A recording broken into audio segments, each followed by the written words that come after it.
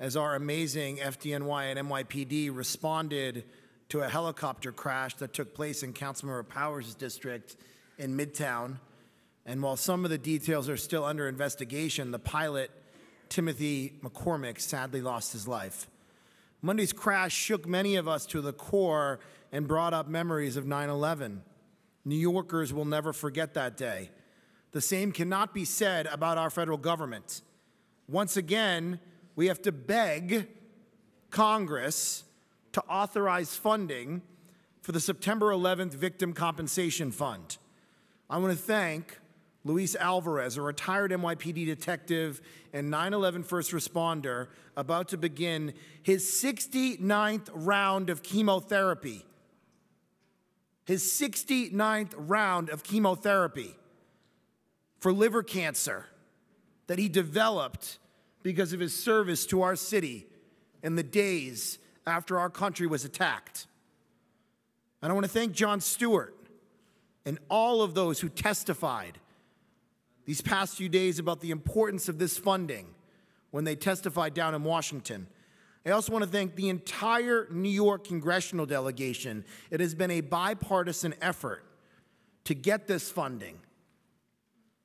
This body knows how important this funding is. Every stated meeting, we name the first responders that we have lost due to 9/11 illnesses, and once again today, while they are holding up the money for the heroes who sacrificed so much, today, since our last stated meeting on May 29th, we have learned 7 more first responders have died. 7 in 2 weeks. These brave individuals, James Boyle and Thomas Waterman, who were both members of the NYPD, and they were among the first people to arrive at Ground Zero when the towers were attacked. Michael O'Sullivan and Maria Elena Diaz-Quintero were members of the Department of Sanitation and day after day supported 9/11 recovery efforts. John Ballum passed away at the age of 67 years old. He was a paramedic at St. Vincent's Hospital in Greenwich Village and responded that day and in the days after to help those who were recovering. Captain Thomas Kenny served as part of the Hyannis Fire Department for more than 36 years, and he was a responder for numerous disasters, including 9/11. He was 65 years old. And William James Leahy, a Port Authority police officer for 27 years. He was 49 years old. I am angry and I am sad that we cannot get this funding.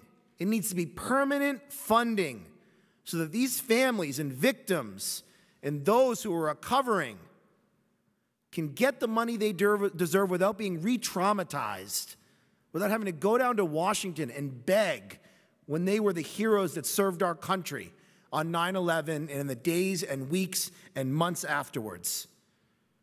It is the right thing to do.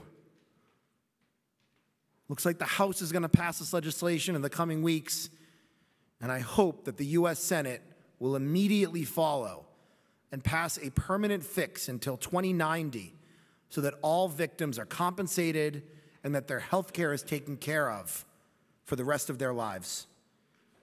I'm also very sad to say that we also lost 2 very highly respected, long-serving members of the NYPD since our last stated. Both tragically died by suicide. Detective Joseph Calabrese was 58 years old, and he had served in the NYPD since 1982, 37 years on the force. And Deputy Chief Stephen Silks, who many council members from Queens know, served his community in Queens on the NYPD for 39 years. He was 62 years old. This was incredibly painful and tough for the entire police department, and our thoughts are with their friends, their families, and their colleagues.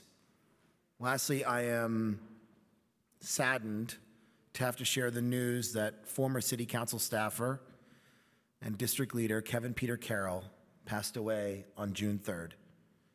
Many of us knew Kevin for his dedication to his community and his passion for politics.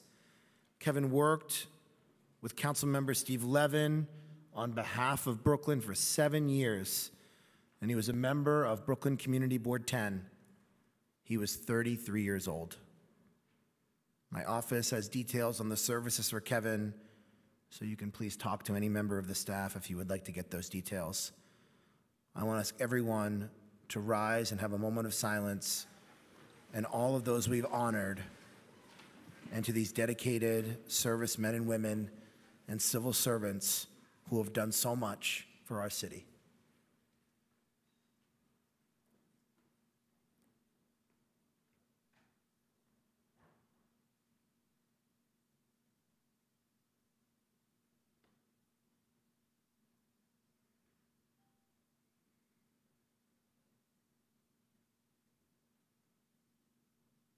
Thank you all.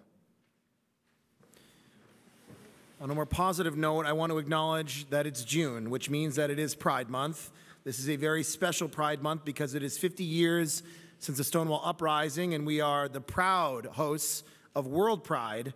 I can't begin to say how much this personally means to me, and I will say that I am completely aware of the hard work of all of those activists who came before me and all of us to allow us to be able to serve, helping the next generation. It's our duty to help the next generation that's going to come after us. And I know I say that on behalf of Council Members Torres and Van Bramer and Menchaca and Drum as well. Before we get started with today's agenda, I'd also like to take a minute to acknowledge the departure of one of our great and wonderful and key and just very, very wonderful staff members, Elizabeth Guzman. Elizabeth has been with the Office of the General Counsel since December of 2016, serving as counsel to the Rules Committee, as our parliamentarian, and as a trusted counsel to all members and to staff. Elizabeth, I don't know what she was thinking, but she is moving on to support the Office of the Public Advocate in a similar role as General Counsel. I'm joking, Jumani. We're very proud of her, and we're very happy for Jumani as well. Elizabeth will be dearly missed for the levity that she has brought to stressful situations, for her legal acumen that she has brought to complex issues, and I am sure you will all join me in thanking Elizabeth for her incredible service, and we are really grateful that she's staying in government to work with our former colleague and our great public advocate, Jumaane Williams, so I'd love to give Elizabeth Guzman a big round of applause.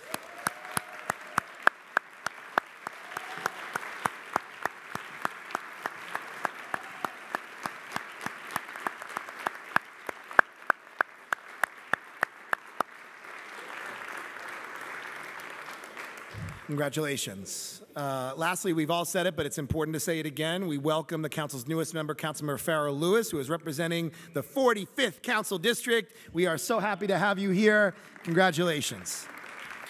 Now we're going to dive into today's agenda. Today the council will vote on 20 Article 11 property tax exemptions out of the Finance Committee. The exemption applications are within my district and the districts of council members Cabrera, Ayala, Gibson, Perkins, Reynoso, Torres, King, Cohen, and Jonai. Collectively, the projects that are receiving Article 11 exemptions to support either the new construction or preservation of 2,059 units of affordable housing throughout Brooklyn, the Bronx, Manhattan, and Queens, and all of the council members that I listed in the relevant districts are supportive of these actions. I want to thank the staff, Stephanie Ruiz and Noah Brick, for their work on this. The council will vote on the site selection of 4 new schools. Excuse me. The first is a 650-seat intermediate school in Councilmember Carlos Menchaca's district. The second is a 458-seat primary school in Councilmember Rafael Salamanca's district. The third is a 458 primary school in Councilmember Vanessa Gibson's district. And the fourth is a 592 Intermediate School in Councilmember Justin Brannan District. The council will vote on the following land use actions: Manhattanville Walkway in Councilmember Levine's district, Brownsville North Ocean Hill NCP Cluster in Councilmember Alika Ampry Samuel's district, and the JFK North site in Councilmember Donovan Richards' district. We'll be voting on the following affordable housing preservation projects: the Lenox Avenue Cluster in Councilmember Perkins' district, East Harlem El Barrio CLT in Councilmember Ayala and Perkins' district, Cloth Cluster in Councilmember Levine, Perkins, and Rodriguez's district. And I want to thank the staff who worked on these land use projects: John Douglas, Amy Levitin, and Jeff Yoon. And today is Amy Levitin's birthday, so happy birthday, Amy. Moving on, the council will vote on the following piece of legislation. First, I want to congratulate Councilmember Justin Brannan on Introduction 826A, which would expand reporting requirements to provide the public with more information related to the use of life-saving technologies in serious fires. The bill expands existing reporting requirements related to smoke alarms or detectors to now include reporting following all fires that cause a civilian fatality or life-threatening injury. Additionally, the bill requires new reporting on the presence and activation of automatic sprinkler systems at the location of each serious fire incident where the department deploys more than 3 fire engines. Congratulations, council member. And I want to thank the staff, Josh Kingsley, Robert Calandra, and Rachel Cordero for their work on this bill. Next, Introduction 732B by Councilmember Ben Kalos would establish what is often referred to as a full public match, wherein all participating candidates could reach their expenditure limit using only matchable contributions and public funds. This public fund match would be available to participating candidates who select option A for the 2021 elections, and starting in 2022, it will be required of all participating candidates. Additionally, the bill amends the act to incorporate relevant portions of ballot question 1 as approved by the voters in 2018 by moving them out of the charter and into the administrative code. It would also adjust dates, deadlines, and requirements within the act to reflect the earlier June primary date, which was established by state law earlier this year. And finally, it removes language that has previously sunset or otherwise been mooted. This would be a big step for campaign finance and making public office more accessible for many people who want to run for office. And I want to thank the staff: Brad Reed, Daniel Collins, Emily Forgione, Elizabeth Kronk, and Sebastian Bakke. Introduction 799 by our public advocate, Jumani Williams, would clarify that retaliation is prohibited where an individual requests a reasonable accommodation under the city's human rights law. And I want to thank the staff, Balkis Mirig and Leah Skerpiak, for their work on that bill. Next, we have a series of bills related to incarcerated individuals, including 2 from Councilmember Keith Powers. The first, Introduction 1236A, is intended to improve access to care. Introduction 1236A would require the Department of Correction to publish a report on data pertaining to protection for scheduled medical appointments. It would also require the department to retain all records having to do with last-minute sick call appointments, and would ensure that incarcerated individuals have access to sick call 5 days per week, excluding holidays. And the next bill by Councilmember Powers, the chair of our Criminal Justice Committee, is Introduction 1370A, which would streamline the intake process for grievances and improve access. It would ensure that all complaints made to 311 are addressed through the grievance process. It would also require all third-party complaints to be addressed through this process. It would ensure that the department informs every incarcerated individual in writing about the grievance process and about protections against retaliation. It would also require the department to include grievance forms, including appeals forms, on its website. I want to congratulate Councilmember Powers on these 2 important pieces of legislation. I want to thank the staff, Alana Sivan and Brian Crow, for their work on these bills, and they worked on the other bills we're discussing as well. Next is Introduction 1340 by Councilmember Diana Ayala, which will make the grievance process more efficient by requiring the Department of Corrections to create a central system where it can track all complaints and appeals and give regular access to the board to such a system. It would also ensure greater access to the grievance process by requiring at least 1 grievance box to be placed in each facility, and by requiring caseload guidelines for grievance coordinators. The law will also require the DOC to install electronic complaint kiosks by 2026. And a related to the grievance process bills that we're talking about is Introduction 1334A by Councilmember Alika Ampry-Samuel, which would require the Board of Corrections to issue a report at least every 3 years on issues related to the department's grievance process. This report would incorporate direct feedback from incarcerated individuals and proposed recommendations for relevant improvements. The bill requires the report to include a section of recommendations on how to improve the grievance process for vulnerable populations, including incarcerated individuals who are lesbian, gay, bisexual, transgender, intersex, or gender non-conforming. And on these bills, I want to congratulate Councilmember Ayala and Councilmember Ampry-Samuel on these really important pieces of this corrections package. So congratulations, Diana and Alika. Finally, we have 2 bills related to art on city-owned property. One comes from Councilmember Inez Barron, Introduction 1114A, which will create a task force to study and issue recommendations regarding monuments, statues, public art, and historical markers on city-owned property. Those works that have been subject to sustained negative attention or may be viewed as inconsistent with the values of diversity, equity, and inclusion will be prioritized for review. I really want to congratulate Councilmember Barron for her really hard work and thoughtfulness on this. She's talked about some of the examples that we've had where we had to make choices and saying this is not acceptable anymore. So I want to congratulate you on putting forward this legislation. I look forward to working together. And Introduction 1439A, sponsored by Councilmember Rafael Salamanca, would require the Public Design Commission to establish a goal that at least 50% of the non-fictional persons represented in new works of art be women. It would also require the Public Design Commission to advise and provide strategies to city agencies on how to increase diversity of representation in city artwork. And on these 2 bills, I want to thank the staff, Brenda McKinney, Aliyah Ali, Smita Deshmukh, and Andrea Vasquez. That concludes our agenda for today's stated meeting, and I look forward to proceeding with today's votes. Thank you, Mr. Public Advocate. Thank you, Mr. Speaker. Now have a discussion on general orders. Councilman Michaelos. Thank you. I want to wake up in a city with a government that actually works for New Yorkers, affordable housing, amazing schools, and a transit system that actually gets you where you need to go. Now, 2021 is a worst nightmare for me and every other renter in the city of New York. There's 38 council members, 5 borough presidents, the comptroller, and the mayor all termed out of office. And I shudder to think what big money can try to do to elect a government that would work for them instead of the communities they represent.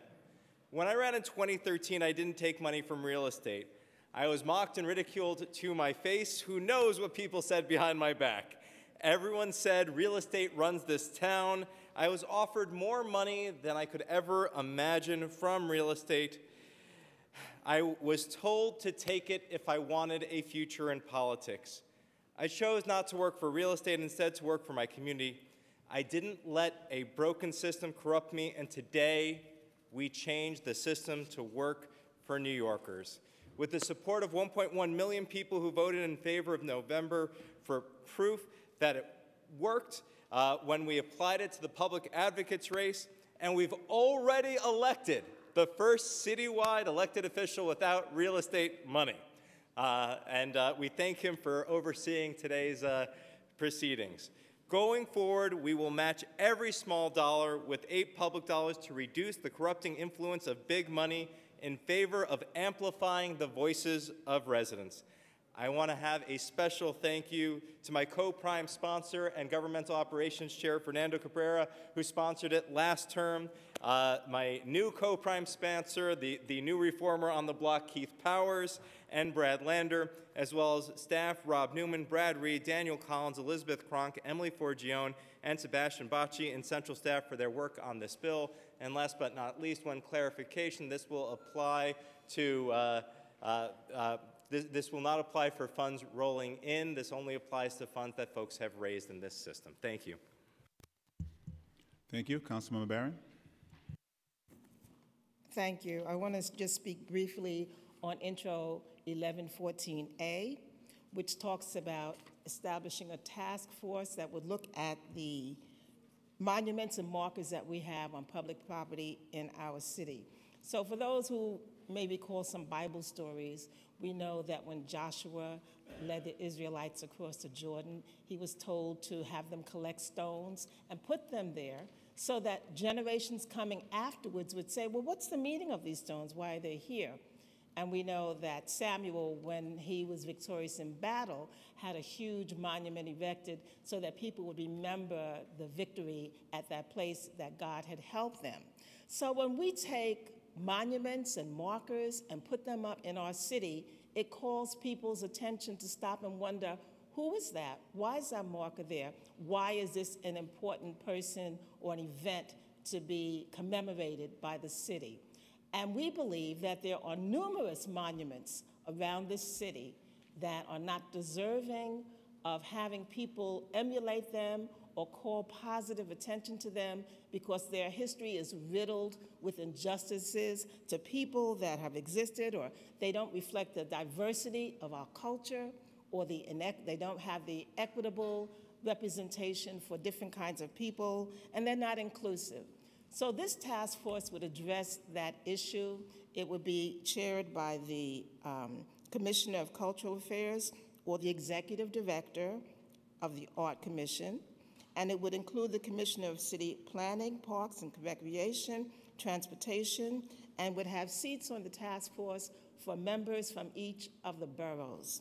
And those members would be selected based on their expertise in history, art and antiquities, public art and public space, preservation, cultural heritage, diversity and inclusion, or education. So I'm urging all of my colleagues to vote aye. And I want to thank all the persons who were involved in preparing this legislation and thank the Speaker for his support. Thank you. Thank you. Councilmember Gibson.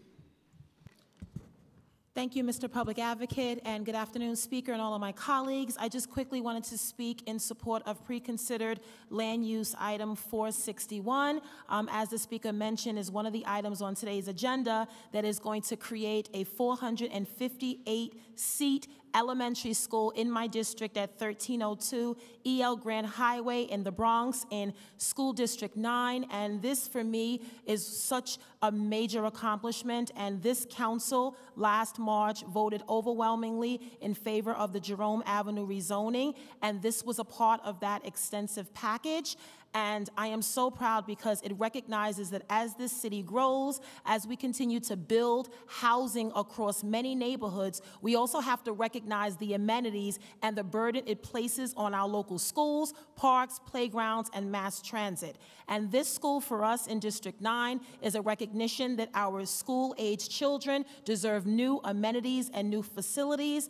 And because it was a privately owned site, we traveled through the district relentlessly to find a space and work with the Department of City Planning and the School Construction Authority and the Land Use Division, and this was the site that was identified. So today is such a great day for me and the district I represent, and so I'm asking all of my colleagues to please vote in favor of this and recognizing that we continue to build great schools with all the amenities that our children absolutely deserve. And with that, I want to thank our Community Education Council, District 9 in the Bronx, the Borough Office, my superintendent, the Planning Division, as well as SCA and all the stakeholders. And certainly I want to recognize Land Use. Thank you to Raju, to Amy, and Jeff, who walked with me and held my hand throughout this entire process. I could not be more grateful to you. So once again, I am just asking colleagues to vote yes, and I will be voting aye on all. Thank you so much, Mr. Public Advocate. Thank you. Councilmember Yeager. Thank you, Mr. President. A robust public financing program which empowers small contributors is a good thing. It's one that I participated in. It's one that many members of this body participated in, and without it, perhaps I wouldn't be here. Just 7 months ago, our voters lowered the maximum contribution allowed and increased the amount of public funds available to our campaigns to 75% of the expenditure limitation, or $142,000 in a council race instead of the $100,000 that had been when we ran for office. If we do nothing today, that's what it would be. $142,000 in a council race, 75% of the expenditure limitation. And this was a trade-off. Fewer larger contributions, more public funds. The intent was clear. In exchange for the taxpayers giving more public funds to campaigns, candidates would have to agree to take less private funds. Today's bill, Introduction 732, ignores, at least in part, what the voters enacted 7 months ago. You don't have to believe me. Just look at the first 2 paragraphs of the bill. The word repealed is there twice. Instead of receiving over $40,000 more in a council race than what was in effect when we ran, a candidate will now be able to receive $70,000 more. That might not sound like much, but in a mayoral primary, that's over $1 million more to a candidate. And in exchange for being more generous to ourselves than the taxpayers chose to be just 7 months ago, we give nothing back. We're not reducing contribution limits. We're not eliminating special interest PAC money. We're not getting rid of contributions from lobbyists. We're not getting rid of money from doing business people. We're not even getting rid of the evil real estate money. Nothing. We give nothing back. All we do is reach into the pockets of the taxpayers, take the money, put it into our campaigns. That's what this bill does. All the words mean nothing. That's what this bill does. Read the words. That's what it says. I am not sure how we look a homeless New Yorker in the eye and tell them we can't find them an affordable place to live. I see the clock is running out, Mr. President. I'm almost done. But don't worry, we have money for our next campaign mailing, or a child going to bed hungry and tell her that we don't know where she's getting her next meal, but we have more money for robocalls. Over 200 years ago, members of this body got together and delayed constructing this building because the construction was deemed too extravagant, unworthy of spending taxpayer funds. They delayed construction, they reduced the size of the building, they spent less money, and they got it done. I'm asking my colleagues to please be brave today, stand up, and vote no on 732. Thank you very much, Mr. President. Thank you, Council Member. I'm going to take some personal privilege, 2 minutes to discuss my bill. Intro 79 would prohibit any retaliatory action by any employer if an employee requested a reasonable accommodation on the basis of a religious observance, disability, pregnancy, childbirth, medical condition, or their status as a victim of domestic violence, a sex offense, or stalking, among other possible reasons. There was previously no mention that protected employees from any retaliatory action by an employer in asking for the legally required reasonable accommodations. This is one of those bills where I found it crazy that there was no existing protections. I thought it may be just closing a loophole, but we found several instances where the court did not fine for someone in this position. One example, in 2015, an employee requested accommodations after experiencing seizures 5 months after beginning work and was terminated shortly thereafter in Hernandez versus Weill Cornell Medical College. Rather than hear argument over whether the termination was related to her cause, the court determined that the employee could not state a retaliation claim because the act of requesting accommodation is not recognized as a protected activity. This bill will allow employees to make claims to the New York City Commission on Human Rights when employees were retaliated for asking such accommodations. In the past, many cases have been lost or stopped because there was no protection. When employees have temporarily injured themselves or pregnant or have faced domestic violence at home, their workplace shouldn't be another barrier of making their lives harder. Employees should not be afraid of asking for reasonable accommodation to be more efficient workers. All employees have the right to work free of discrimination, harassment, and retaliation, such as previously passed bills I worked on with this council, the BOSS bill, the DV protection bill, the veterans bill, even why I helped introduce Intro 800 that provides paid personal time for all employees of New York City. All employees have the right to work with dignity, and it's bills like these that I advocate for to create a better work environment so that New Yorkers become more valued and productive employees of our great city. Thank you to Council Balkis Mirig, Finance Analyst Nevan Singh, Policy Analyst Leah Skirpiak, and thank you to the Chair, Councilmember Eugene, and of course the Speaker for your support. I urge my colleagues to please vote aye. Councilmember Levin. Thank you very much, Public Advocate. I want to take this opportunity to acknowledge the Hope Reichbach Fellows for this year. They are students at colleges around the country, including CUNY, SUNY, and Yale this year. And the Hope Reichbach Foundation is supporting internships at Brooklyn-based not-for-profits where they are able to get involved in the important issues that we all work on and support, those organizations being Brooklyn Community Services, Brooklyn Defenders, Vocal New York, Bed-Stuy Restoration, And I want to acknowledge the fellows this year: Brianna Boyce, Jordan Powell, Jonathan Elaine, Gusmary Ramirez, and Mirame Keita. So thank you, and they're here in the balcony. And then I would like to take a moment to thank the speaker and all of my colleagues for acknowledging the loss of Kevin Peter Carroll. Kevin worked in my office since 2010, and he brought a real exuberance to everything that he did. He loved politics, was very knowledgeable about all things political, really had an encyclopedic knowledge of Congress, and really truly loved the day-to-day aspects of politics, of getting to know people, getting to know their issues. He was an incredibly warm individual. He was very open and honest with everybody, and he really wore his heart on his sleeve in a way that was really admirable. And I know that he enriched my life and the lives of my staff and countless others. And we are truly devastated by his passing. And my heart goes out to his friends and family, and we wish him the deepest of peace and blessing, and thank him for everything he did for us. So, thank you all very much. Thank you, Councilman Levin, and all of us from Brooklyn. I'm sure, indeed, the entire council share your sentiment. May rest in peace and power. Thank you. Councilmember Cornegie. Thank you, Public Advocate Williams. Good afternoon. We're convening shortly after the 75th anniversary of D-Day, and I'm reminded of the bravery of our armed forces and the promise of America. If you work hard and play by the rules, you should be able to get ahead. Thankfully, lawmakers in Albany helped keep that promise by strengthening tenant and rent regulations that will affect about half of the apartments in this city. This is a huge success for the advocacy community that has fought tirelessly for years to ensure greater equity for renters. Tenants in New York continue to face the pressures of rising costs to an increasingly unaffordable housing market. Too often, tenants are forced out of their homes merely because they do not have the time or resources to combat unscrupulous landlords seeking to extract higher rents. The city and state must continue their efforts to protect and promote equity for renters and ensure that people have the opportunity to stay in and even own their homes. It's also Pride Month and the 50th anniversary of the Stonewall riots.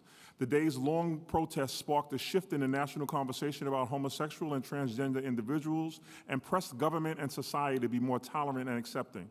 Next year will be the 50th anniversary of the first Gay Pride March, the first in the nation that took place right here in New York City. We commend and celebrate the 50 years of progress and want people from every background to know that no matter who you are, you belong here in New York City. I also want to call attention to some recent events in the city. First, there was a helicopter crash atop a building in Midtown that resulted in a fire. My sincerest condolences to the family of the pilot who tragically lost his life. As more information is released and investigations is completed, I will join with colleagues in pushing for whatever appropriate measures are necessary to ensure safety and avoid similar tragic events in the future. Second, I'd like to call attention to a young hero, Lucas Silverio, who passed away late last night due to injuries sustained in a fire in the Belmont section of the Bronx. Lucas risked his life to save 3-year-old Lasleen McDonald, who also tragically passed away due to sustained injuries. My heart aches for the families and loved ones impacted. Additionally, my team and I are monitoring developments on a fire this morning that tore through 3 homes in the Midwood section of Brooklyn. 12 people are in the hospital, including 3 firefighters and a 6-week-old infant. They're in our thoughts, and we'd like to thank the FDNY and first responders for their quick and effective response to the blaze. While the cause of this fire is unclear, I'm committed to working with the council to reduce the likelihood of fires, increase preparedness, and do everything in my power to ensure incidents like these are avoided in the future. Finally, I'd like to introduce the new Communications and Legislative Director for our office, Eddie Amador. He has a background in housing and homelessness, and we're excited to have him on board. Thank you. Thank you.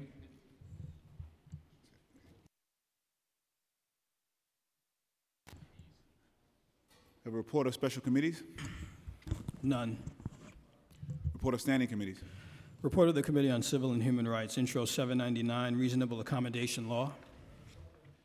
Coupled on general orders. Report of the Committee on Criminal Justice, Intro 1236A, Correctional Health Services. Amended and coupled on general orders. Intros 1334A, 1340A, and 1370A, bills affecting incarcerated individuals. Amended and coupled on general orders. Report of the Committee on Cultural Affairs, Intro 1114A and 1439A, Art on City-Owned Property. Amended and coupled on general orders. Report of the Committee on Finance, Preconsidered LU 439 and Reso 926 through Preconsidered LU 458 and Reso 945 on page 6, tax exemptions. Coupled on general orders. Report of the Committee on Fire and Emergency Management, Intro 826A, Smoke Alarms and Fire Sprinklers. Amended and coupled on general orders. Report of the Committee on Governmental Operations, Intro 732B, Full Public Match Campaign Finance System.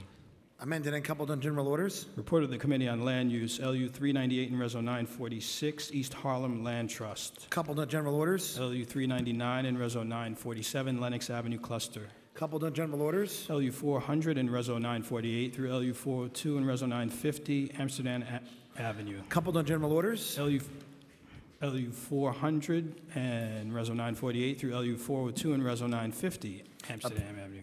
Approved with modifications and referred to the City Planning Commission pursuant to Section 197D of the New York City Charter.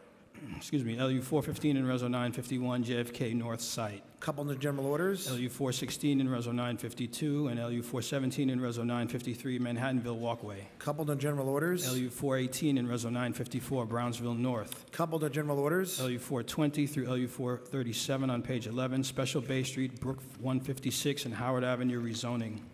Approved with modifications and referred to the City Planning Commission pursuant to Section 197D of the New York City Charter. Preconsidered LU 459 and Reso 955 through preconsidered LU 462 and Reso 958, school facilities. Coupled to general orders. Report of the Committee on Rules, Privileges, and Elections. Preconsidered Reso 959, changes to committees and subcommittees. Coupled on general orders. Report of the Committee on State and Federal Legislation. Preconsidered SLR 2 through SLR 12, various home rule messages. Coupled to general orders. On the general order calendar, resolution appointing various persons, Commissioner of Deeds. Coupled to general orders, and at this time, I'll ask for a roll call vote on all of the items on today's general order calendar. Adams. Aye on all. Ampry Samuel. Aye on all. Ayala. Aye on all. Barron. I vote aye on all. Borelli. Aye on all except 732B, 1114A, 1340, 1370, and SLR 5. Brannan. Aye. Cabrera. Permission to explain my vote. Permission granted. Thank you so much. I want to take a moment to congratulate my colleague, Councilmember Ben Kallos, Introduction 732, which will establish a full public match campaign finance system. Let me speak from a personal note. 10 years ago, I ran for office. I had never ran for office. And I was exposed to the campaign finance system in which many of us here participated and benefit from. And even back then, I asked myself, why don't we have a full matching system? Communities like mine were economically disadvantaged. It's imperative that we have such a system. It's imperative that we have a full matching program to be able to help those who otherwise would have been in a disadvantage with somebody who comes in, who has a network of people who got deep, deep, deep pockets. This is going to put everyone in an even keel and give accessibility to those who otherwise had not even contemplated a running. I believe this is a big win for democracy today, and it's the most superior matching program that I have seen in the nation. And so with that, I'm proud to vote aye on all. Matteo. No on 732, 1340, 1370, 1114, SLR 5, aye and the rest. Chin. Aye on all. Cohen. Constantinidis. Aye on all. Cornegie. Deutsch. No on intro 1114A and no on SLR 5. And aye the rest.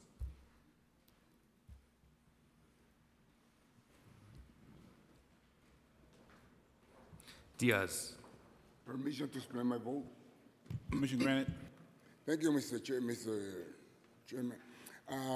Today I'm voting no on Introduction 732A, B, believing that the people of the city of New York already voted for that and ordered us to do that. So there's no reason for us to go against the will of the people.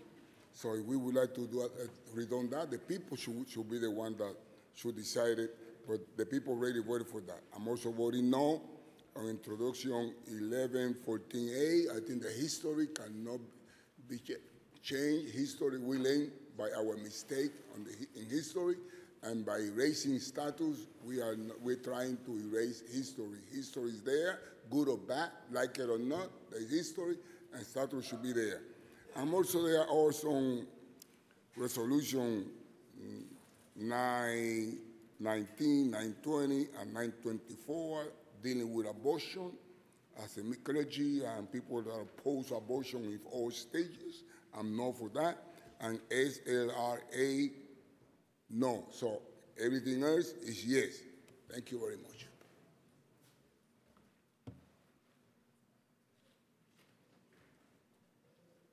Drum. Aye on all. Eugene. I vote aye. Gibson. Aye on all. Jonai. Permission to explain my vote? Permission granted. Thank you. Earlier today, I had the privilege to donate blood. And while answering the questions prior to approval, I found it odd that there were certain questions that were asked about my relationship and pertaining to sexual matters with other men. These questions are intended to exclude the gay community from donating blood. I hope that this body will right that wrong where the gay community is isolated and prevented and excluded from donating blood. With that in mind, I vote aye on all except for Intro 732.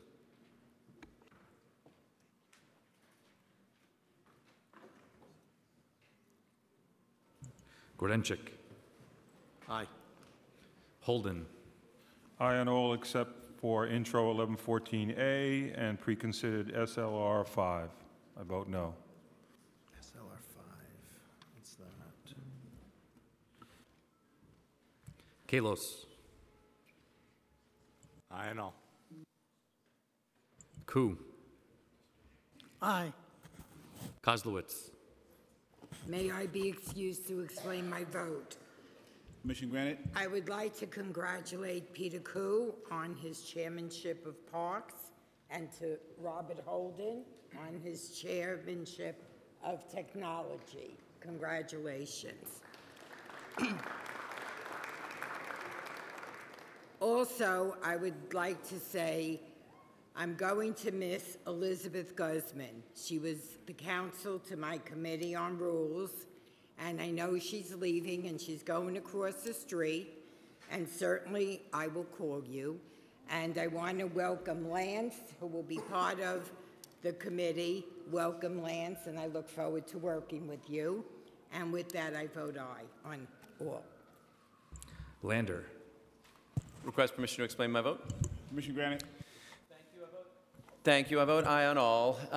I am a proud co-sponsor of Intro 732B by Councilmember Kalos, and I was the second sponsor on it last term when it was first introduced. To me, I think about it like this.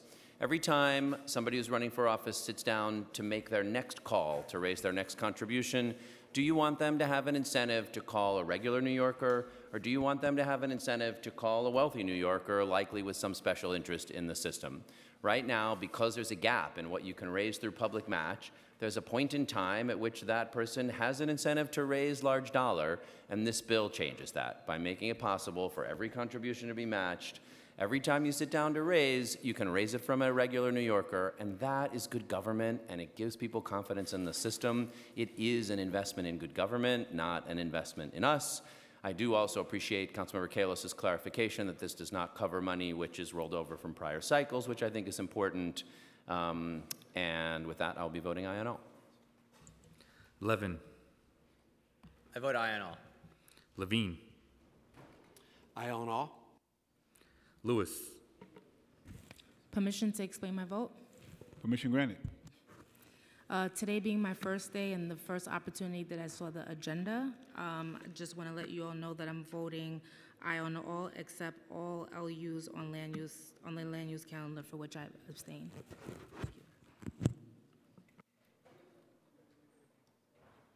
Mizell.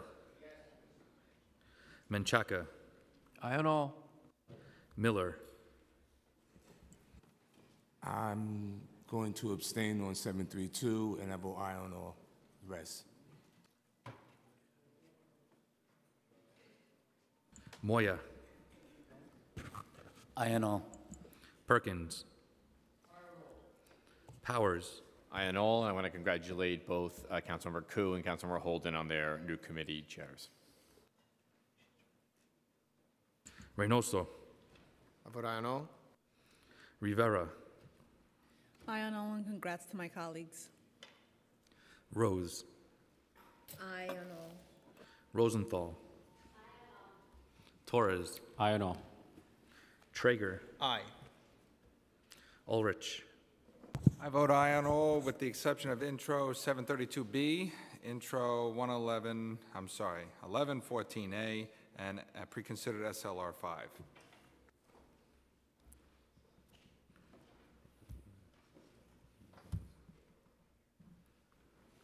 Vallone. Aye on all with the exception of 1114A.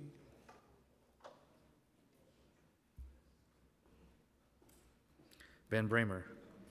Permission to briefly explain my vote. Permission granted. Thank you, Mr. Public Advocate.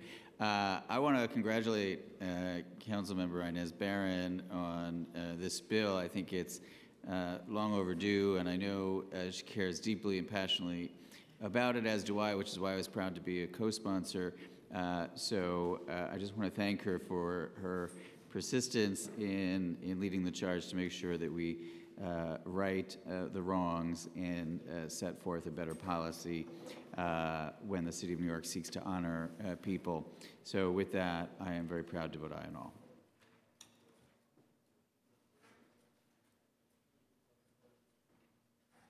Yeager. May I be excused to explain my vote? Permission granted. Thank you, Mr. President. First, on introduction 799, Mr. President, I'm proud to be a co-sponsor with you on this. I'm proud to have signed on early and to be your second co-sponsor. Requesting a reasonable accommodation should always be protected. It should never be something that could be retaliated against. And you had great vision in introducing this and putting this fix into the statute, and I congratulate you, sir. Thank you. Well, folks here know where I stand on introduction 732. I truly don't know what I tell the next senior citizen who tells me that her real property tax bill went up, even though I swear on my life and everybody in this chamber swears on their lives that we have nothing to do with their bill going up, but it goes up every year. I guess we can tell them that don't worry about it, your money's going to a good cause, and we can tell them where. I will vote aye on all, with the exception of 1114, 732, SLR 5, and I abstain on Resolution 959, SLR 2, SLR 3, SLR 6, SLR 7, SLR 8, SLR 10. Thank you very much, Mr. President. Rodriguez. Speaker Johnson. We're just going to take a few minutes to tally the vote. Appreciate your patience.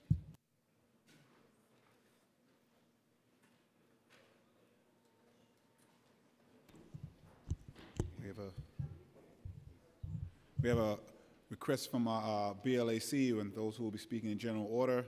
Please keep in mind that the BLAC has an important meeting after and requesting that you, I'm sure as a lot of people are requesting to keep remarks short. I just want to reiterate that. I know that for the BLAC members, the police commissioners in the committee room, so we have to maintain a quorum to get through this. So we may want to move quickly because I think the police commissioner has to be out in 35 minutes. So we may want to move quickly for the caucus members.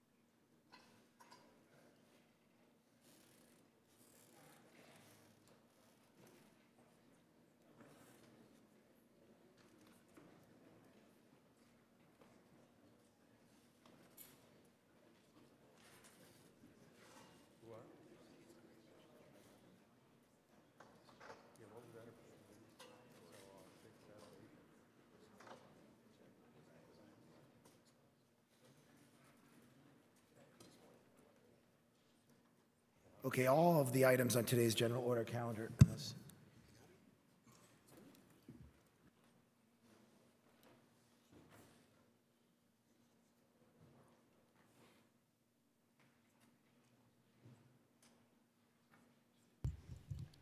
All items on today's general order calendar are adopted by a vote of 48 in the affirmative, 0 negative, and 0 abstentions, with the exceptions of land use 398 through 402, 415 through 418, and 459 through 462, with accompanying resos, which is adopted by a vote of 47 in the affirmative, 0 in the negative, and 1 abstention. And Intro 1114A, which was adopted by a vote of 40 in the affirmative, 8 in the negative, and 0 abstentions. And Intro 732B, which is adopted by a vote of 41 in the affirmative, 6 in the negative, and 1 abstention. And Intro 1340A, which was adopted by a vote of 46 in the affirmative, 2 in the negative, and 0 abstentions. And Intro 1378, which is adopted by a vote of 46 in the affirmative, 2 in the negative, 0 abstentions. And SLR 5, which is adopted by a vote of 42 in the affirmative, 6 in the negative, and 0 abstentions. And SLR 8, which was adopted by a vote of 46 in the affirmative, 1 in the negative, and 1 abstention. And SLR 2, 3, 6, 7, 8, and 0, which is adopted by a vote of 47 in the affirmative, 0 in the negative, 1 abstention. The revised land use call-ups vote is 48 in the affirmative, 0 in the negative.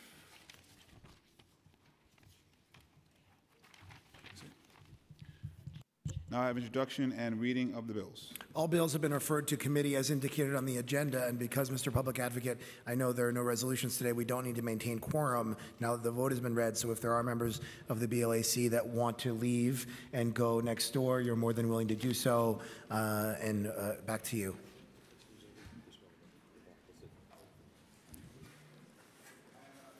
SLR 8 revised vote, which is adopted by a vote of 46 in the affirmative, 1 in the negative, and 1 abstention.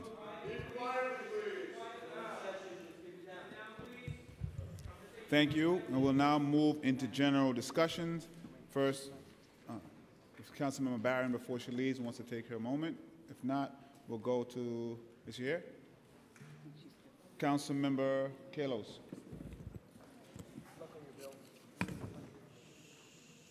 Let's kill all the zombie committees, give war chests back to the taxpayers, and make elections more competitive.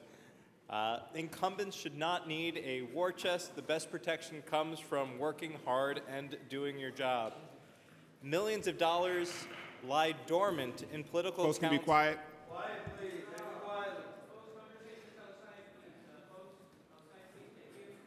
Millions of dollars lie dormant in political accounts that are amassed in war chests by incumbents and former elected officials, often with the goal to scare away and defeat challengers. These accounts remain like zombies as a personal piggy bank for term-limited, disgraced, and even deceased politicians who have long since lost office. This money should be returned when the campaigns close following each election. Today I'm pleased to introduce Introduction 1601, which I hope you will sign on to, and this would be moving forward. I hope to have your support. Thank you. Councilmember Adams. Thank you, Mr. Public Advocate. Today, I'm pleased to introduce Intro 1584, which I encourage my colleagues to sign on to. This bill will require annual financial disclosure from each person who has interest in any taxicab license. Over the past few years, we have all become aware of the struggle and overwhelming debt of taxi medallion owners. Taxi medallions have become a money pit for thousands of drivers. It's time that we mandate this reporting to get a handle on this unregulated sector that has allowed the predatory exploitation of hardworking drivers. Intro 1584 will help root out bad actors and give way to the oversight that should have been in place all along. I thank Speaker Johnson, Councilmember Torres for this great package of legislation that I am proud to be a part of. In addition, I am proud to join the Women's Caucus in an effort to enhance the existing protections for reproductive health in New York by introducing Reso 918, which calls for the New York State to expand coverage for health care services to individuals whose immigration status renders them ineligible for federal financial participation. After years of fighting for essential protections for women, it is outrageous that women's reproductive rights are under national attack. I stand with the women of the New York City Council to demand respect for women and protection for the basic right of all women to make health care decisions, and I ask my colleagues to support Intro 1584 and Reso 918 by signing on to this valuable legislation. Thank you, Mr. Public Advocate. Thank you so much. And just my personal privilege again, as a Brooklynite and hip-hop fan, I'd be remiss if I didn't raise the name of Richard Stephen Shaw, who passed away this week at 52. His stage name was Bushwick Bill. He spoke a lot of issues, a member of the Ghetto Boys, and he spoke a lot about his own issues of attempting suicide. With that, I'd like to now call on the Speaker to